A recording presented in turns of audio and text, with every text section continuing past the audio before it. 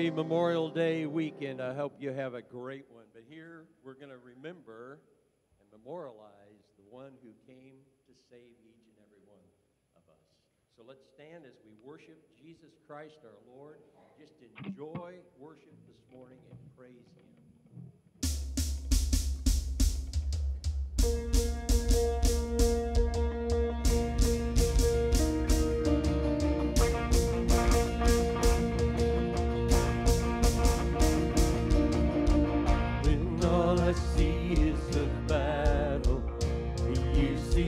Victory.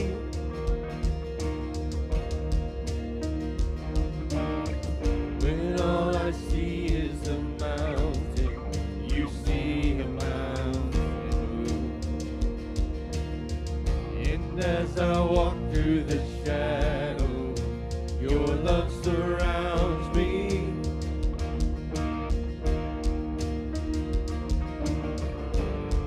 There's nothing to fear now, for I am safe with you. So when I fight, I'll fight on my knees with my head lifted high. Oh God, the battle belongs to you, and every fear I lay at your feet.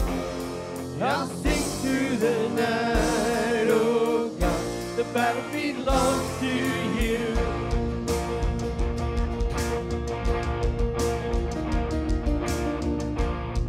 And if you are for me, who can be against me?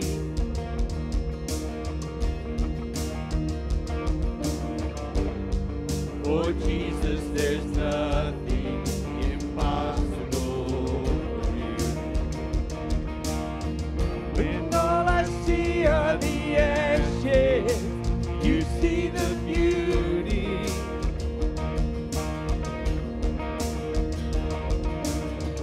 When all I see is the cross, God, you see the empty tomb.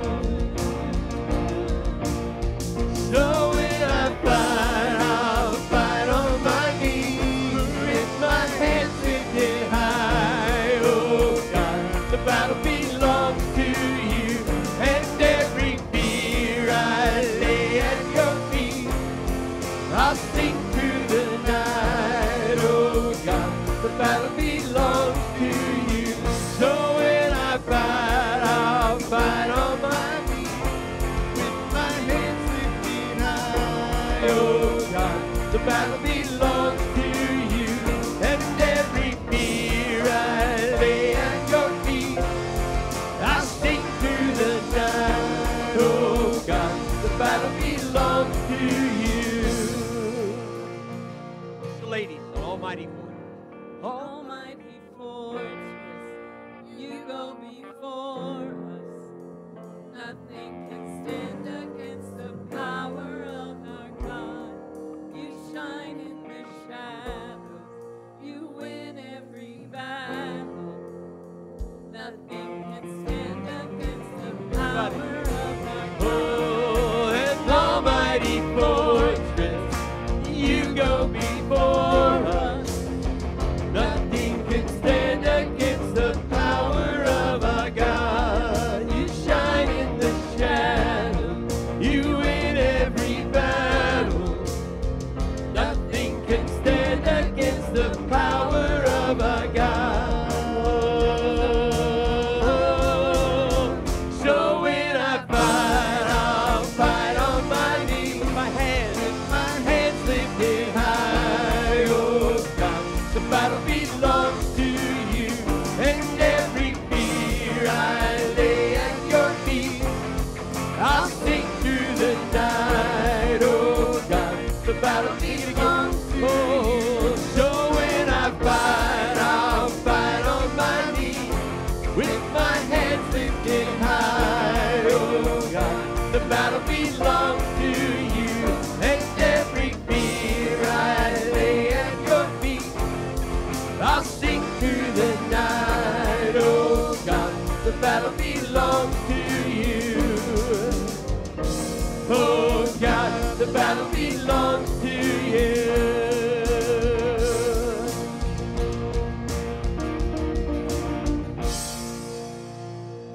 the battle does belong to the Lord, and He can win every battle such that we no longer need to fear. We no longer need to be slaves to fear.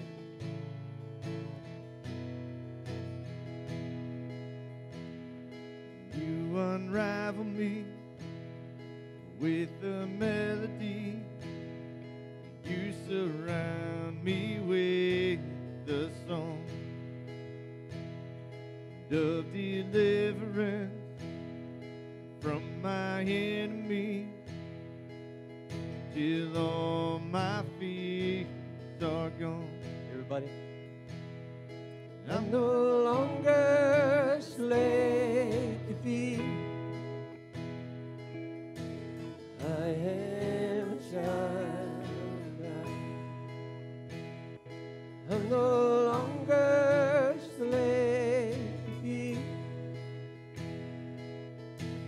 I am a child of God.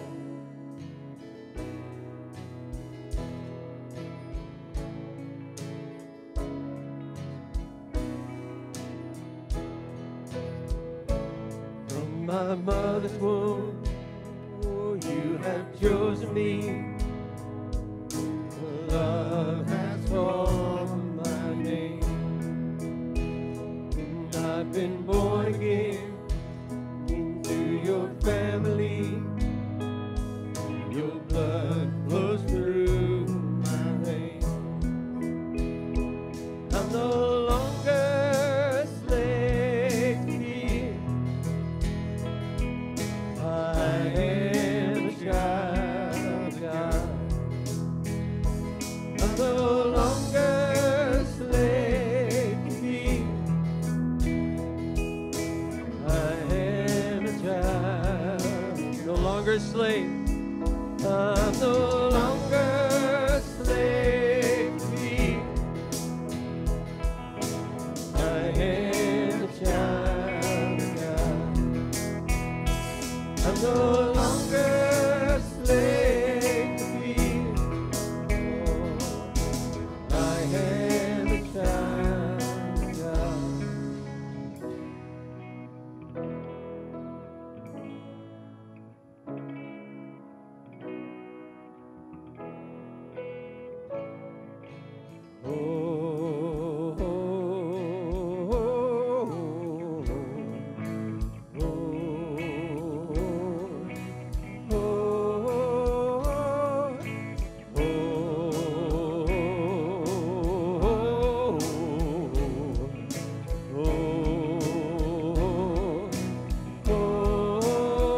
Sing it out.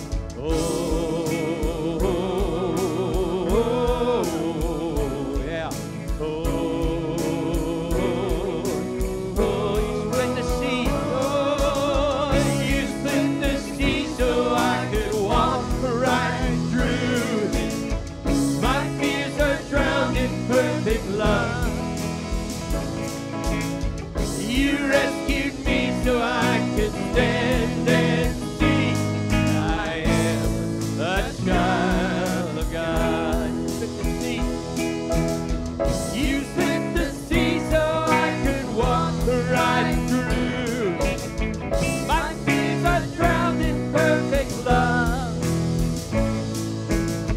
You rescued me so I could stand and see.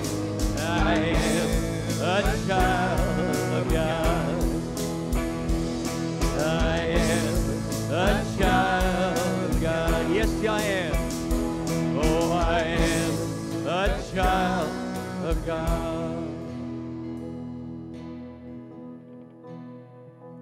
I'm no longer a slave.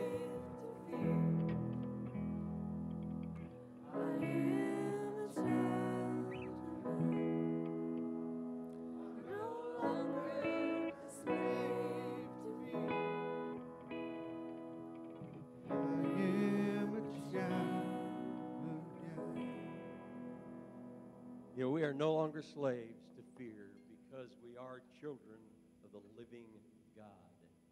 But also, you think of Memorial Day. It is Memorial Day weekend. And it's also true that because of those who have gone before us, and fought battles on this globe, we can also not be fearful about gathering here today. It is Memorial Day weekend. Many of you probably already know Memorial Day was first unofficially observed immediately following the Civil War. And there were, why don't you go ahead and sit down for a minute? Yeah. Okay. Immediately following the Civil War. And there were impromptu gatherings at various locations to remember those who had fallen in that great conflict. Now, since then, it was expanded to honor all soldiers of the United States of America who have fallen while fighting in any war. And it was officially adopted as a national holiday in 1971. So I would urge each of us this weekend to take some time to remember and be thankful for those who have fallen in battle and have given the ultimate sacrifice to secure the freedoms that we enjoy today. And in addition, you know, it's also become a time for us to simply remember and give thanks for and honor family members and friends who have passed from this life to the next. You know, it's good and appropriate for us to take time to remember and appreciate our fallen soldiers and our loved ones. But it is most important that we always remember and give thanks and honor and praise to the one who didn't just rescue us and secure earthly freedoms, but rather he secured an eternal freedom for each and every one who would claim Jesus as Savior and Lord. May we never forget that great sacrifice of the one who suffered and died on a cross for each and every one. Today, as you remember the many who have sacrificed their lives, let's not lose sight of the one who died to set us free eternally. The one who suffered and died on a cross to release us from our bondage. Jesus gave his life out of submission to the Father's will. He sacrificed himself out of his perfect love. Today, we remember the cost of our freedom, the great sacrifice, a sacrifice so that we could live free.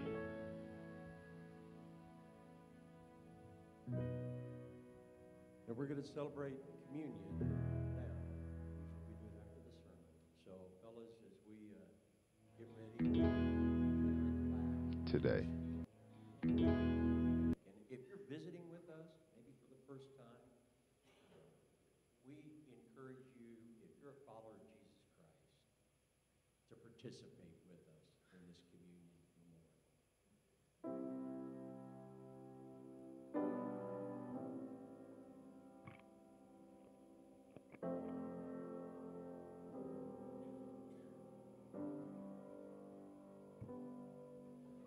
I was a wretch, I remember who I was lost, I was blind, I was running out of time. Sin separated, reaches far too wide. From the far side of the chasm, held me in your sight. So you made a way across the great divide, left behind heaven's throne to build it here inside. And there at the cross, you paid the debt I owe, broke my chains, freed my soul. For the first time I had hope. Thank you, Jesus, for the blood applied. Thank you, Jesus, it has washed me white. Thank you, Jesus, you have saved my life, brought me from the darkness glorious.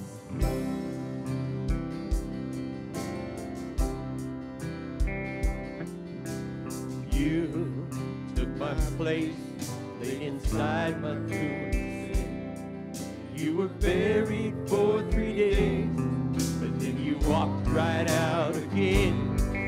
And now has no sting, and life has no end. For I have been transformed by the blood of the Lamb. Thank you, Jesus, for the blood of life. Thank you, Jesus, it has washed me white. Thank you, Jesus, you have saved my life, brought me from the darkness into glory. Just the ladies, you sing this. There is none stronger than the wonder-working power of the blood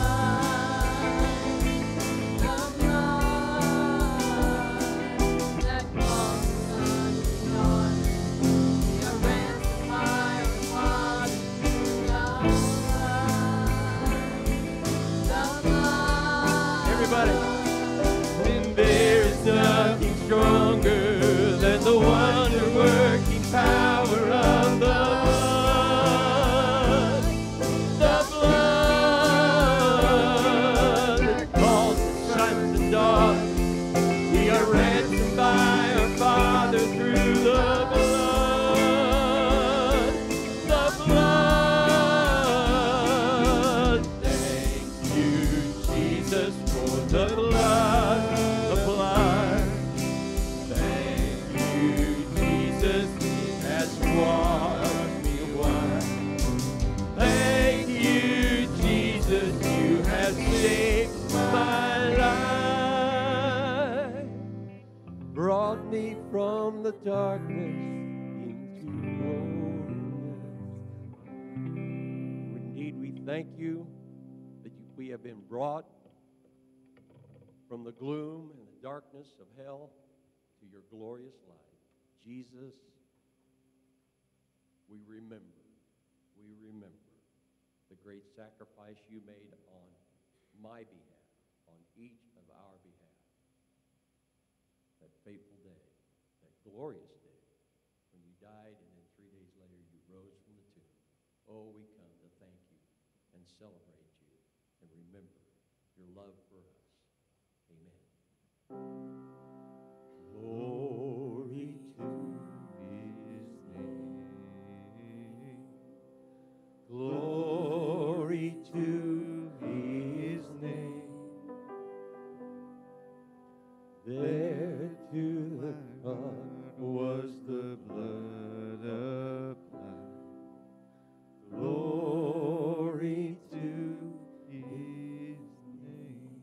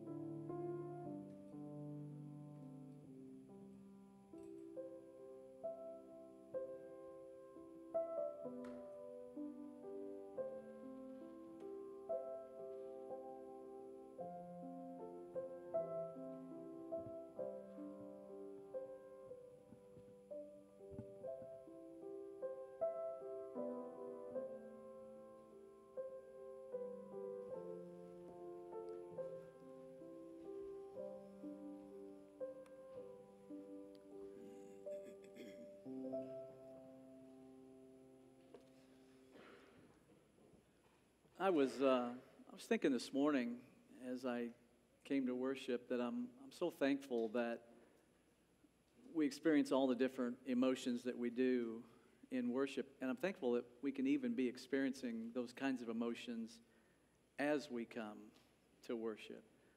My heart is always happy when I come to worship. There's always a happiness in me that I think prepares me for worship, but I have to admit, my heart's a bit heavy today. How about yours? It's been a tough week. Been a tough week for our country, been a tough week for our church family. Our friend Dan Norton is over in St. John's Hospital and suffered a fall this week. Wheelchair tipped backwards, hit his head, has a brain bleed that can't be fixed. And this morning they're unhooking the ventilator, and it'd be a matter of days probably for Dan before he graduates to glory, unless God has a different plan for him. But my heart's heavy for Lou Ann and the kids and the grandkids and that whole family. Pray for them, if you would. Find a way to encourage them. And then this situation in Uvalde, Texas, with the school shooting. No classroom ought to be a crime scene. No school zone ought to be a war zone. No second grader ought to have to say on national TV, I'm scared to go back to school in the fall. I don't want to go back. And to say that all those kids who were killed were friends of his. And I just hope that we're doing what we can to lift up those families and that community and all those that are working in that situation. So it's okay to come to worship with a heavy heart. God's really good at helping lighten the load from our hearts as we move into a time of worship. And this is an important weekend as we talk about Memorial Day weekend, and we'll talk a little bit about it patriotically, but really more from a spiritual standpoint. I want to talk to you today about building memorials before God, because I believe that's what we're doing with our lives, or at least it's what we ought to be doing with our lives. When we think about freedom and memories politically, you understand that the vast majority of memorials that man creates and builds are somehow connected with wars and the price that Americans have paid for the freedoms that we all enjoy. Just a quick Google search will let you know that we've lost 1.1 million American soldiers when you put all of the wars that we've been involved in together. 1.1 million. Of course, the Civil War is responsible for about half of that. About 500,000 died during that war. World War II, almost 400,000 died during that war. So I want to just scroll through some pictures for you and show you some memorials that are tied to those wars and those casualties. We'll kind of start recent, then go back. The USS New York was built with steel from the rubble of the World Trade Center after the attacks on 9/11 of 2001. It was launched on November the 7th, 2009. 7.5 tons of twisted and mangled steel from ground zero had been melted down to form the bow of the new ship as, quote, a symbol of our unshakable resolve, end quote. The ship cost about $1 billion to build and carries 360 soldiers and 700 combat-ready Marines. The USS New York was built in the shipyards in New Orleans by many workers who had lost homes and businesses due to Hurricane Katrina. Think about that. They had to rebuild their lives and their homes at the same time as they built the ship, as America was rebuilding their lives as well. 2 more ships like the USS New York were also constructed. The USS Arlington was built to memorialize the attack on the Pentagon. It was launched on November 23rd of 2010. And then there's the USS Somerset, named after the Pennsylvania county where United Airlines Flight 93 crashed. This ship was launched on April the 14th of 2012. Here's a picture of the Minuteman statue found on the Lexington Green in Massachusetts. Marks the first major encounter of our American militia, made up of farmers and shopkeepers and citizen soldiers who fought and defeated nearly 1,000 soldiers of the superpower of the day, King George's Redcoats of the British Army. This marked the birth of a nation that would be established on equal rights for every man, but we learned that equal rights was a little harder to come by for some Americans, as black people were never fully given equality until President Lincoln issued the Emancipation Proclamation. This memorial honors the Battle of Gettysburg, where 51,000 men died in 3 days trying to determine whether all men would truly be equal.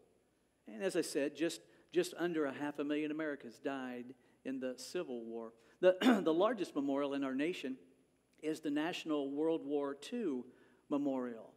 If you've seen it, it's divided into the Atlantic and the Pacific theaters. I think the Atlantic side is shown in this picture.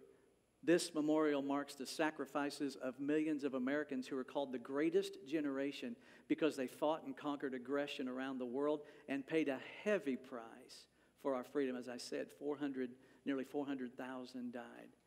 No memorial could truly honor the many who gave their lives. When you look at national cemeteries with thousands upon thousands of white grave markers in perfect alignment, almost as far as you can see, you're moved by the sacrifice in lives that it has cost for us to be here today, and those fallen heroes deserve all the honor we can give them. Just a few years later, we were caught up in another conflict called the Korean War, and a new memorial was built to honor those who fought there as well. It's kind of cool. It depicts a squad of infantry soldiers as they're walking through the fields on patrol. For 10 years, there was a war some Americans thought should never have been fought because millions of soldiers served there. Over 58,000 people died, and regardless of your feeling about the Vietnam War, it cannot and should not be erased from our history. You've seen this wall before, the Vietnam Wall, which was built to honor those who fought and died in what some have called the most unpopular war in American history. And then 21 years ago, President George W. Bush declared war on terrorism, again after the 9/11 attacks, took the lives of nearly 3,000 people at the World Trade Center in New York, and there's that memorial there. I'd love to travel someday and see that. Here's one near the Pentagon, at the Pentagon, near Washington, D.C. And then the next one is in a field located outside Shanksville, Pennsylvania. The 9/11 attacks sent many soldiers to Afghanistan and Iraq. To my knowledge, there are no national memorials honoring the fallen heroes there, but someday there will be, as they deserve our honor as much as any other soldiers who have served our nation. And you look at these pictures and you think about these conflicts or wars, whatever you want to call them, and I love what Abraham Lincoln said near the end of the Civil War when considering those who had died on the battlefield. Here's what he said: "Through their deeds, the dead of battle have spoken more eloquently for themselves than any of the living ever could. But we can only honor them by rededicating ourselves," listen to this, "to the cause for which they gave the last full measure of devotion."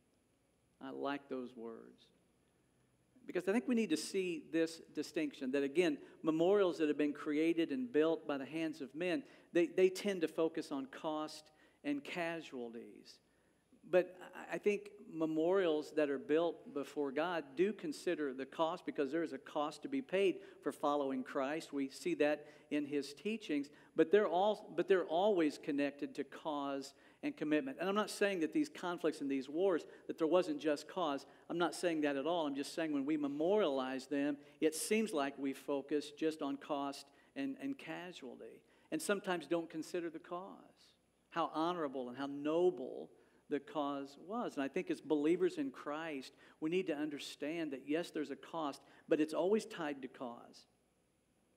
It's always tied to commitment. It's always tied to what it is that God has called us to do. I echo what Gordon said this morning, that it would be good for us on this Memorial Day weekend to honor and recognize and remember those who have defended our freedom, and to still pray for those who are bearing arms right now at this very moment to defend us and protect us. I think it's a good time to let people know that you're a true American patriot. Fly your American flag. Show your support for our nation. We have our problems, many, many, many problems, but there's still no place on earth I'd rather be than right here in America. As long as I'm a pilgrim, a stranger in this world, I'm glad God allowed me to travel through this life as an American citizen. But for the message today, since my true home is not of this present world, I'm just passing by, I think it's good to think about what kind of memorials there will be in our home in heaven. What kind of memorials are being built up there? I'm going to spend eternity in that place, and I think it'd be good to know that I've built the right kind of memorials through my life. So what I want to do this morning really is just share two stories with you. And these stories are unique because, to my knowledge, God says things in these two stories through Jesus that aren't said anywhere else in Scripture. So what kind of memorials does God recognize? What are the ones that bring a smile to His face? First of all, I would say this. The right kind of memorial is service that's rendered from a pure heart of love for God. My favorite New Testament story is Mark chapter 14, verses 1 through 9. If you want to turn to that, you can. We'll have some of the scriptures up on the screen. But man, I love this story. And again, I love it because Jesus says something about this woman in the story that, again, to my knowledge, He doesn't say about anybody else.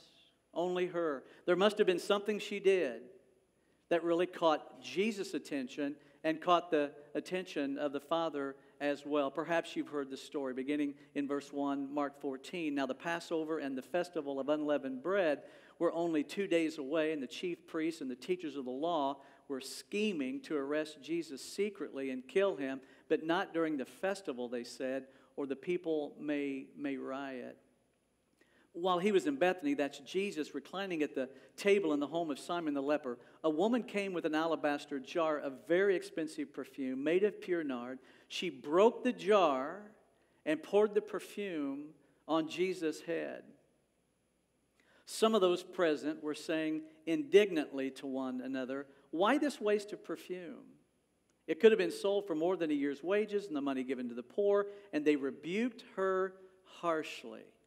And Jesus is chomping at the bit to speak, and He jumps right in and says, "Leave her alone." I love that about Jesus. "Leave her alone," said Jesus. "Why are you bothering her? She has done a beautiful thing to me. The poor you will always have with you, and you can help them anytime you want." Problem was, they didn't want to. "But you will not always have me. She did what she could. She poured perfume on my body beforehand to prepare for my burial." Here it is. Here it is. "Truly I tell you, wherever the gospel is preached throughout the world, what she has done will also be told," listen, "in memory of her." Some translations say as a memorial for her. Now here's the cool thing. Prophecy is being fulfilled right here this morning. You just experienced it. Jesus said anytime the gospel is preached, and that's what we're doing here this morning, is preaching the gospel, the good news of Jesus Christ. Anytime it's preached, we'll talk about her. We'll talk about her, and that's what we're doing this morning. But I think her service is a perfect example of the kind of service that God wants to memorialize. The Passover feast was over. The chief priests and the scribes are looking for a way to get rid of Jesus. They wouldn't do it during the feast days because the people would riot. But now that the feast is over, most of the people would never notice that they condemned an innocent man to die. Jesus having a meal with Simon in Bethany, He sits down to enjoy the meal. And this woman just comes in. We don't know for sure why or from where, but she just comes in with this very expensive jar of perfume. We're told that it was possibly worth a year's wages. And she just breaks the top off this bottle. She just breaks the top off the bottle and poured all of its contents over the head of Jesus. And as the scripture says, that made some of the people very angry. We're going to return to that in just a moment. In their mind, it was a waste of expensive ointment that could have been sold for a lot of money. These were poor people, and that money could have gone a long way to make life easier for them. And again, I love Jesus' defense of her in verses 6 through 8. Leave her alone. I mean, why are you bothering her? She's done a beautiful thing to me. I love this phrase. She did what she could. She did what she could. She poured perfume on my body beforehand, before my burial. In just a few hours, Jesus would die on the cross, and this ointment was the symbol of the woman's great love for her Lord. And again, Mark 14:9 is the verse we're looking for when Jesus says something astounding. Assuredly, I say to you, wherever the gospel is preached in the whole world, what this woman has done will also be told as a memorial to her. God memorialized this act of service rendered from a pure heart of love for Him. Now, obviously, we can't do what this woman did. We can't pour ointment over the head of Jesus, but we can still serve Him out of a pure heart of love. I'm just asking this morning, how much do you truly love your Lord? Like this woman, can it be said of you, you've done what you could, you do what you can? Are you willing to give your best to Him, expecting nothing in return? Are you willing to give to God that which really cost you something? What Jesus called a beautiful, beautiful thing. And I want to go back to verse 4 because the response of some of the dinner guests was what? What a waste. I like it from the Message Bible where it says some of the guests became furious among themselves. That's criminal. A sheer waste. This perfume could have been sold for well over a year's wages and handed out to the poor. My guess is no one was getting in line to volunteer to do that. And it says they swelled up in anger, nearly bursting with indignation over her. What I want to do is show you something that's pretty obvious to me in the text. Are you seeing this? Are you picking up what's being thrown down here? That what Jesus sees as an extravagant act of heartfelt love is viewed by others as what? A reckless demonstration of willful wastefulness. Don't miss this. What Jesus saw as beautiful, many saw as being a waste.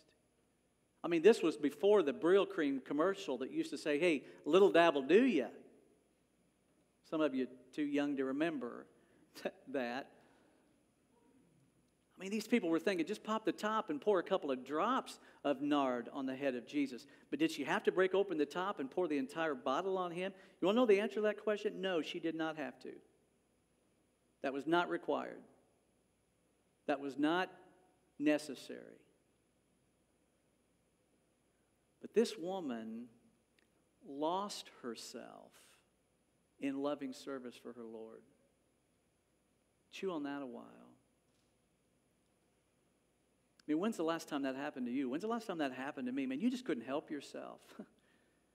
You were so overwhelmed with love and gratitude for your Lord. You had to do something. You had to do something extra.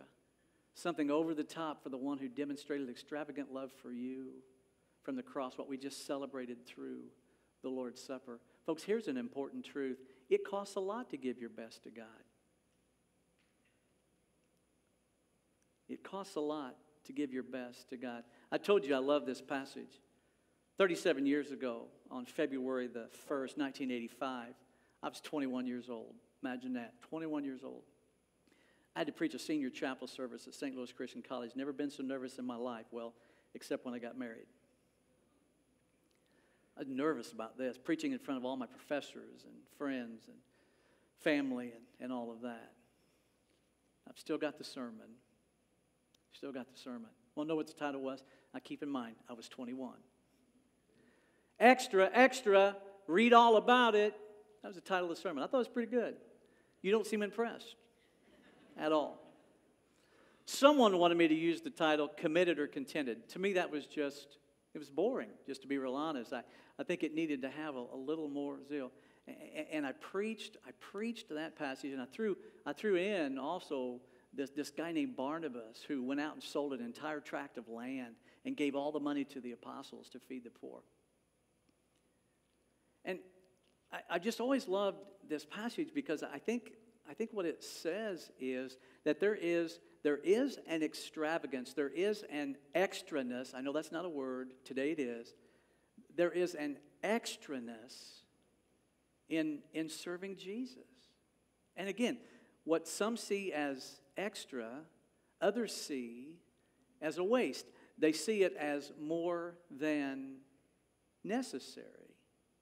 I mean, it said days' wages, or year's wages on this jar of perfume. I did a little research, and last year, the average income in the United States was right around $45,000. So I come into your house, and your daughter greets me by breaking open a bottle of perfume, and she pours it over my head, and you learned that bottle of perfume was worth $45,000, and you'd say something like this: Mike's a pretty good old boy, but he's not that good. He's not that good. Again, what's seen as extra is seen as a waste. You buy something worth $10, and you give $20 for it. Some would say you wasted $10. This one fits my life perfectly. It takes 2 hours to fix something that should have taken an hour. Sorry, I couldn't say that without laughing. They say you wasted an hour. You did more than what was necessary. I want to ask you this question this morning. Did Jesus promote the idea of doing more than what's necessary?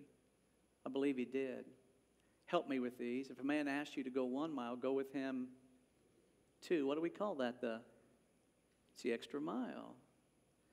If a man strikes you on the cheek, turn to him the other cheek. That's the extra cheek. If a man wants your shirt, offer him your coat or tunic. It's the extra piece of clothing. Jesus said, you've heard it said, love your neighbor, but I say to you, love your enemy, love those who persecute you. Sermon on the Mount is full of teaching on the extraness of serving Jesus. And here's my problem with my own life too many times, and with the lives of people in the church that I think mean well. Too many people bemoan the idea of doing too little while seeking to do just enough. That's just a fact. You only hear people say, oh, I need to pray more. I need to give more. I need to worship more. I need to read my Bible more. I've yet to hear somebody say, man, I'm reading my Bible so much now, I don't have time to do anything else. I got to do something about this. Or I'm giving so much of my money, I'm having a hard time paying my bills at home, because there are times I just feel led by God to empty my wallet for something that is such a good cause or so noble. You rarely hear people say, I'm giving too much, I'm doing too much. Most of the time we bemoan that. We're doing too little, but we're looking at just enough. And I think God just wants us to break open our bottle and do some extra things for him. I love the story of Zacchaeus, I guess, because he's another one of those famous little short guys, and Jesus calls him down out of the tree and goes to his house and convicted him of the fact that he cheated a whole lot of people as a tax collector. And Jesus made that great statement, Zacchaeus, today salvation has come to your house.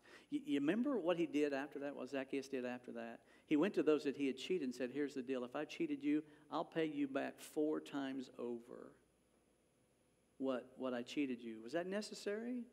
No. Was it required? No.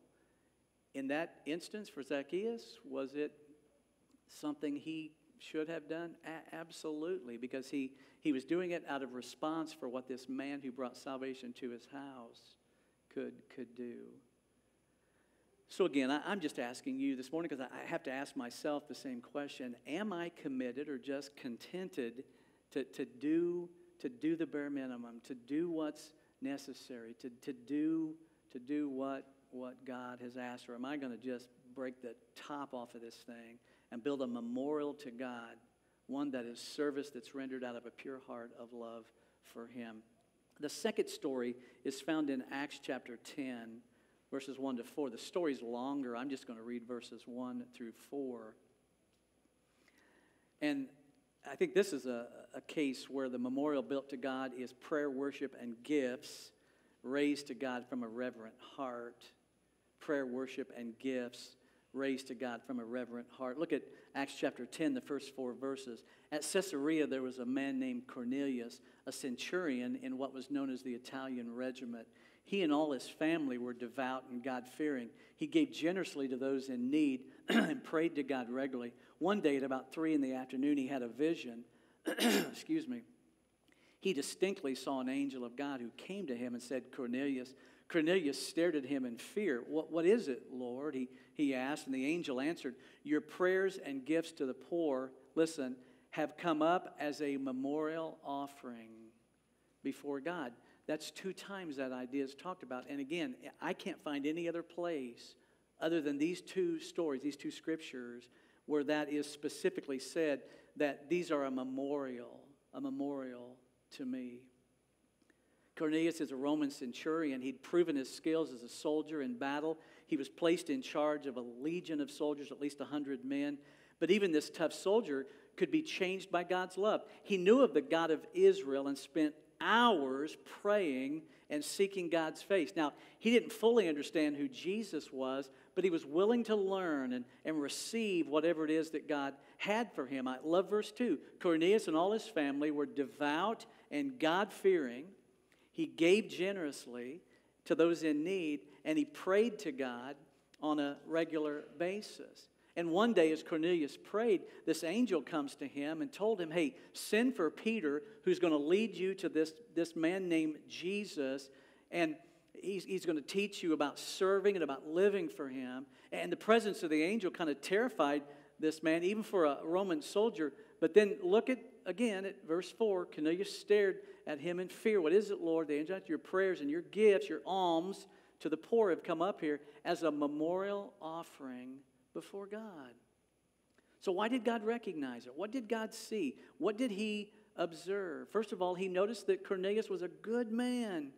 He was devout and God-fearing, which is kind of an oddity in that day. As a Roman soldier, he was a man of rank among the enemies of the Jews and was a symbol of Caesar's power that held Israel as a conquered people. Think about this. He's despised by most of the Jews, and he's feared by most of the men of his own band.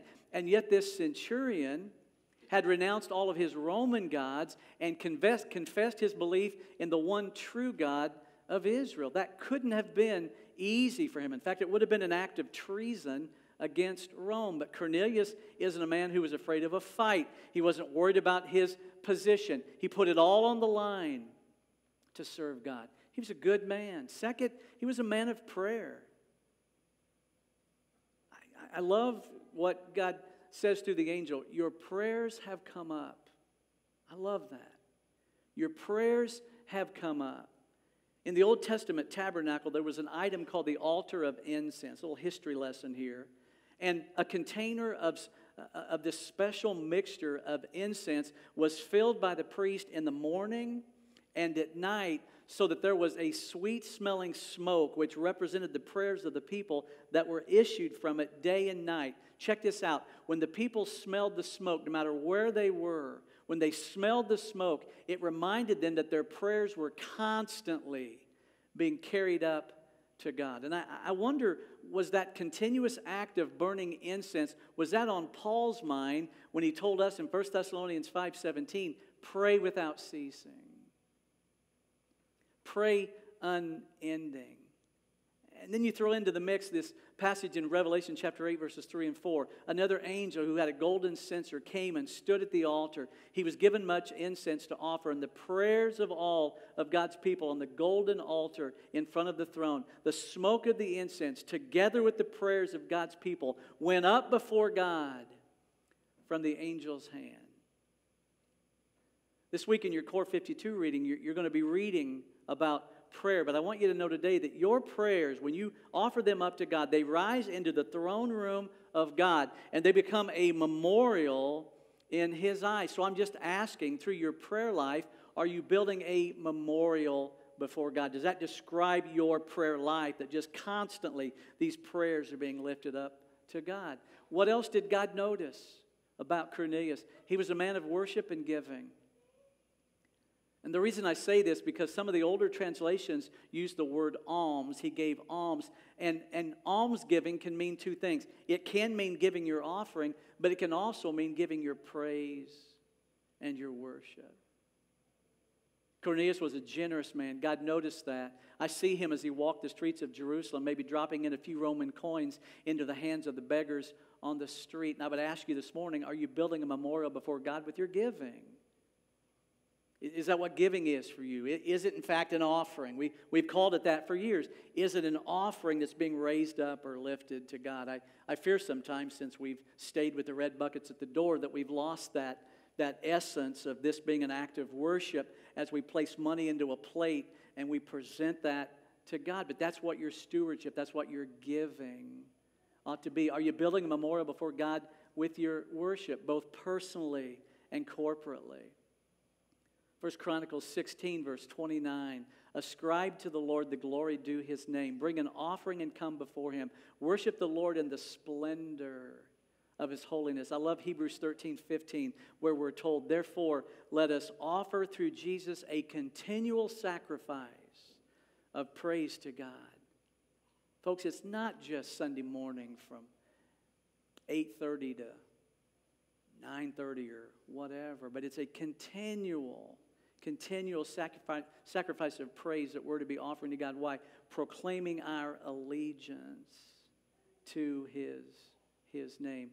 Are you building a memorial before God when it comes to your worship of God? I'll close with this. I think there's a sense in which our lives as a whole are to be a memorial before God. 1 Peter chapter 2, verse 5 says this, you also, like what? Living stones are being built into what? A spiritual house. To be what? A holy priesthood, offering spiritual sacrifices acceptable to God through Jesus Christ. That's our life. Our life is to be an offering, a memorial lifted up to God. Note this important truth. We benefit personally as we offer ourselves to God as a sweet sacrifice, but there's also benefit for those who are saved and those who need to be saved. 2 Corinthians 2, verse 15, what's Paul say? For we are to God the pleasing aroma of Christ among those who are being saved and those who are perishing. What we do has benefit not just for us, but even for those in the body and those outside the body who have not yet come to know of Christ. I love the New Living Translation that says, our lives are a Christ-like fragrance rising up to God. Does that describe your life? Is that the way you're living? Is that the way other people see you living? That your life is just this sweet, sweet sacrifice that every moment of every day is being lifted up to God. Florence Nightingale was once asked what the secret was to her life. And she, ironically enough, is one who took care of wounded soldiers back in the day. And, of course, she's the founder of modern nursing. But they said, what's the secret of your life? And she said, well, I can only offer one explanation. It is, I've kept nothing back from God. I've kept nothing back from God. I've held nothing back. I want to be able to say that. I want you to be able to say that. At the end of the day, at the end of your life, it can be said of you, you can say of yourself, I wasn't perfect. I wasn't perfect. But I've held nothing back. I've given him everything that I have. I want to pray with you as we close out this part of our service and begin to move into a closing time of announcements. Can we pray together? If you'd bow, please. God, I want to pray for those in the pews this morning. It's probably one of those sermons that made us feel a bit uncomfortable. It shouldn't. It should just make us feel as though we're being challenged and stretched, and how, God, you've called us to do more and to be more. And I pray in this moment of worship, that we can truly look at our hearts and know whether or not we've offered you everything, or if we've just offered the bare minimum. We've just said, well, here's what's expected, here's what's necessary, and that's all I'm giving. I hope this week we can break the tops off some bottles and pour ourselves out for you and for others. I'm praying that you'll bring opportunity by our way and that we'll seize those moments to do something for you that would build a memorial to you, and you'd take notice of it. You'd recognize that that is a sweet offering being lifted up to you. So God, bless us in this moment as we worship and as we commit. I pray this prayer in Jesus' name. Amen. Let's stand together, please. You have a decision to make or you need prayer, now's the time to come forward if you so desire.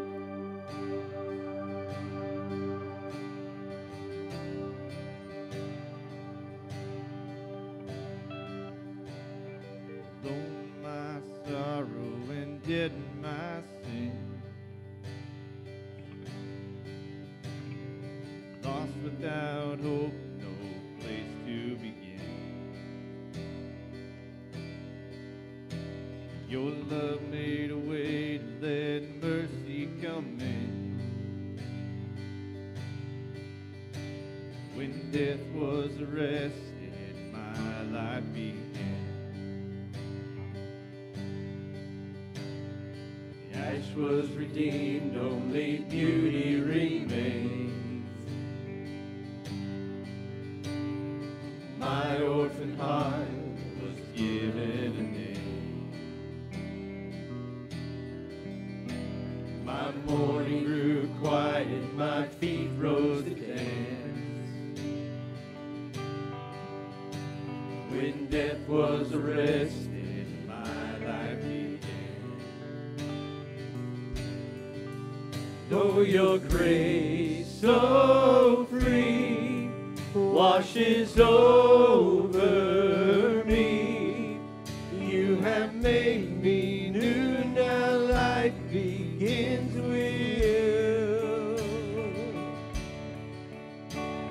Released from my chains, I'm a prisoner no more. My shame was a ransom he faithfully paid. He canceled my debt and he called me his friend. When death was arrested, my life began.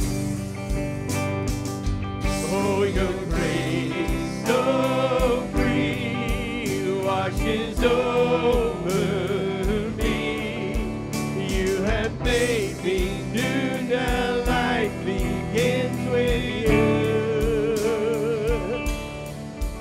It's your endless love pouring down on us. You have made me new, now life begins with you.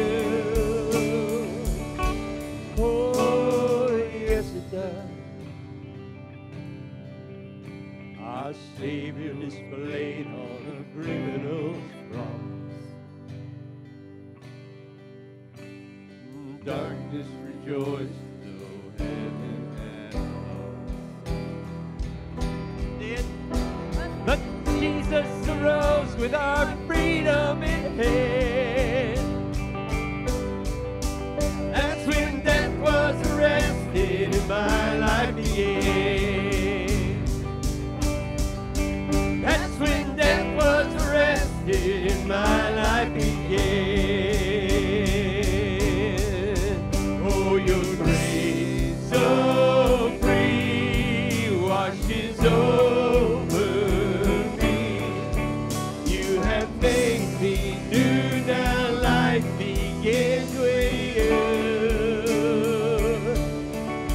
It's your endless love pouring down on us. You have made me new, now life begins with you. Free, oh we're free, free, ever we're free. Come join the song of all the redeemed. Yes, we're free, free, ever, amen.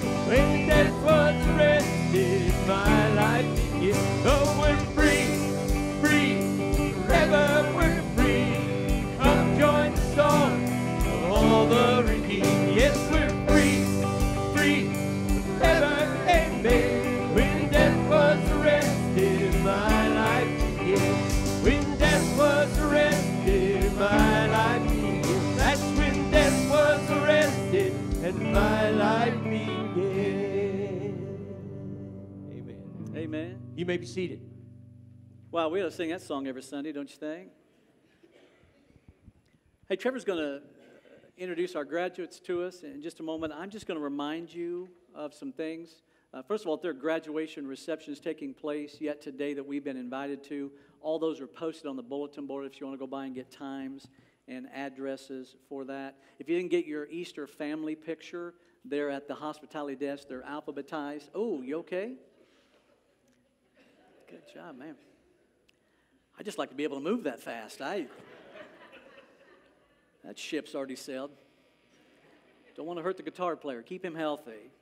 Anyway, pick up your Easter family picture if you would. And then if you want to sign your student up for camp at Lake Springfield Christian Assembly, we had a few kids sign up last week. We're excited about that. So you can talk to Trevor more about getting them signed up. Take it away, Trevor.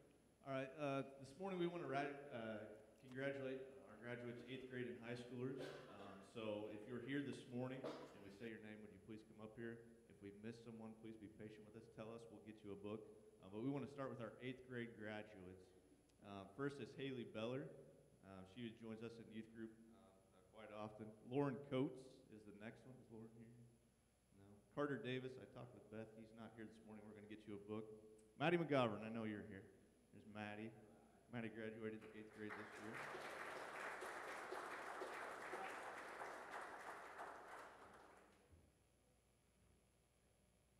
And last is Jaden Stevenson. Jaden also attends with us at our junior high level as well. So that's our 8th grade graduates. Congratulations, Maddie. Next is our high school graduates. So if you're here this morning, again, just come forward. Mary Frank, she jumped the pew. I like it. Excited about being up here.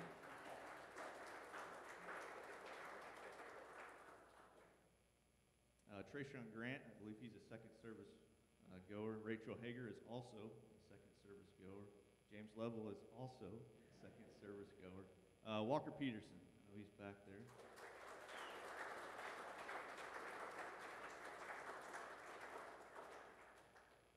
Wyatt Peterson, I know is also back there in the back.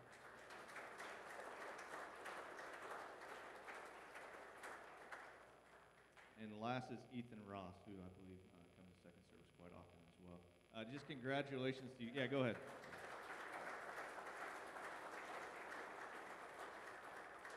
Just want to say congratulations for myself and this church family. We wish you guys nothing but the best, wherever your future takes you. Maddie, for you going into high school, we hope to see your face more often. But for those that are graduating high school, we also hope to see your face often. Please understand, you are always welcome to come back. If you're here just visiting or here back to stay, I'm fine with that as well. And don't be scared to show up at youth group and stuff like that as well. Like I said, we give you our congratulations to a job well done, and we wish you nothing but the best in the future. I'm going to have a prayer, and I think that will kind of close us out for this morning. So thanks for joining us. Those that are visiting, you're always welcome back to join with us anytime. So let's pray. Let's stand, Gordon says. Then let's pray. God, we thank you for these individuals on the stage and really their dedication to you, first and foremost. We thank you for who they are and what they represent, how they represent us well here at FCC. God, we pray for those graduating seniors as they move on to a new chapter of their life, that you will guide them and speak to them and guard their hearts as they start to experience new world things and new chapter that they're surely excited about. God, we pray for those 8th graders as they bump up into high school, that you'll just be with them, give them reassurance that you're with them every step of the way. God, we thank you for what these students mean to us here at FCC, and we thank you for just our chance to be able to dive into them and to help them hopefully grow into that faith that you want them to have for you. We pray all these things in your name. Amen. You are dismissed.